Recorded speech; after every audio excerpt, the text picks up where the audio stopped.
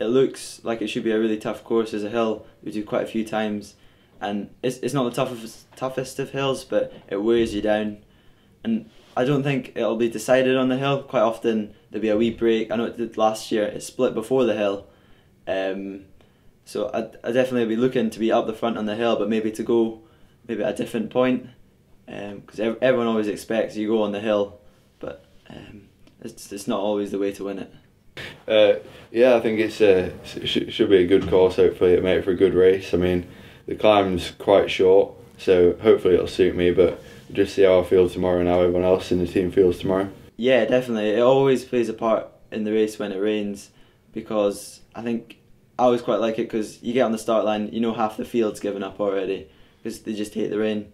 And coming from Scotland, nearly every training ride I go on it's raining, so I'm used to it. Yeah.